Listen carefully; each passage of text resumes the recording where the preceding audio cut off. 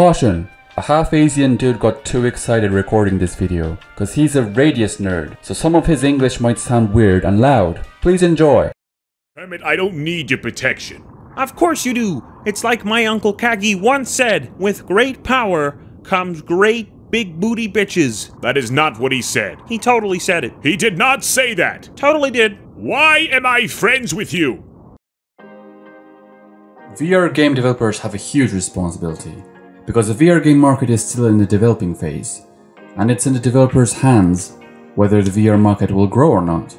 We need a kind of game that will make people want to pull out their headsets from their closets or even buy one and get hooked. And when someone who bought a VR headset asks me which game they should play in VR, Into the Radius is always one of the games I mention, because it has the potential to become one of the best VR games that could lure people into our VR world. I even posted a few videos of Into the Radius, which is the most viewed content from me. I'm getting to the Radius2 soon, so hold on. The reason why I couldn't recommend the Radius 1 enough is because it has a very interesting storyline. You can see me? Hear me? Come closer. Hey!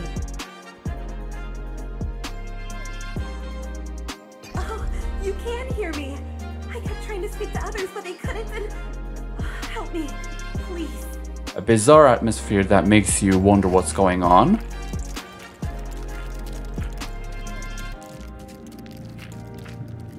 The action is crazy.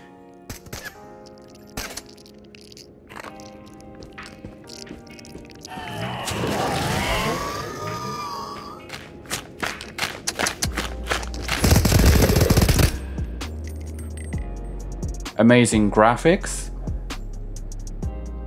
Really good. And it also allows you to interact with many objects, like cleaning your gun, playing the guitar, eating sunflower seeds and spitting the shells out. I really hate you. Into the Radius matches perfectly with VR. The atmosphere is so weird in a good way that you can't even tell if it's a glitch or if it was on purpose. By the way, to the VR veterans, which VR game would you recommend to VR beginners? Please guide us in the comment section for VR beginners who might be watching. It's important for the players to feel the heart of developers. The game can't be half-assed. It should be done to the best of their abilities. And goodness gracious, they finally released a sequel to this game. I honestly was a bit terrified to play this game. I didn't want to be disappointed. It turned out to be nice. There are many things I'd like to talk about, but in this video, I'll tell you 3 reasons why you should play Into the Radius 2, okay? So the first reason, it's even cleaner and tidier in many ways. The enemies looks juicier, like the crawling spider thing called Spawn used to look like this. And in 2, it literally looks like squid ink pasta with scissors in it.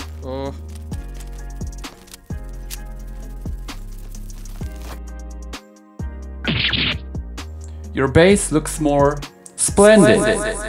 It almost feels like you're in a hospital. Oh. Seems like I can go up there. Anything here? Oh. Oh, whoa, that looks cool. Whoa. Ooh. Oh, that looks cool. The second reason is that there are more instructions so that you don't get lost. The map and the PC are very clear and helps you out a lot. I mean, the map in the first Into the Radius wasn't bad. Once you get used to it, it's fine, but the design felt a bit off. I don't know, maybe I'm just an iPad kid. But maps should always be clear and easily understandable, so that you can focus on your adventure. You're trying not to get lost, so if a map confuses you, well, that has to be a no-no for new VR gamers. And the third reason is that the world is less depressing, because the last one made me feel more lonely, almost like I Am Legend without Sam, the poor doggo that made me cry. It's more enjoyable for a wider group of gamers, because it feels brighter, and you have this guy waving at you. Me? Wow. Oh, that's creepy. You're creepy. What's gonna happen if I go? Oh, jeez. I thought you were gonna turn your neck. I actually have a theory about this guy. I don't want to spoil anything, but did you guys realize that this guy looks a lot like Explorer 61, the main character of Into the Radius 1? And in this game, the main character is called Explorer 73. Also, the white statue girl who you interact with in the previous Radius also looked like this. Interesting, huh? The brighter world doesn't ruin the atmosphere from the old Radius. It's still scary enough to make me say Jesus Christ many times. Okay. Whoa. Whoa. This is... Whoa, Jesus Christ. Jesus. What did I say about jump scares? Whoa. Whoa. Ah! Jesus Christ.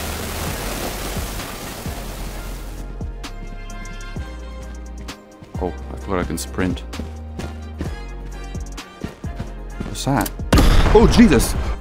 You also have a multiplayer mode, which I want to try. So if anyone is interested in playing with me, contact me through X or Instagram.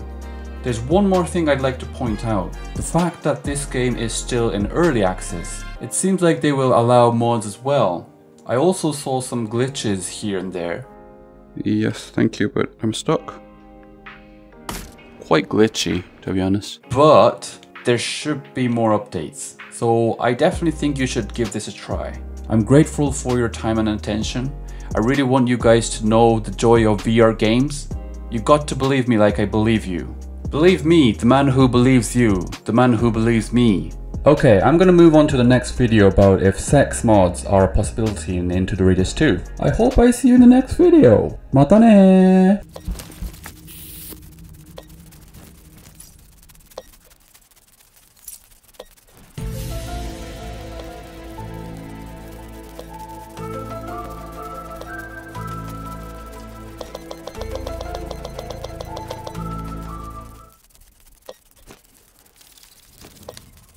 Oh, what? I'm a genius.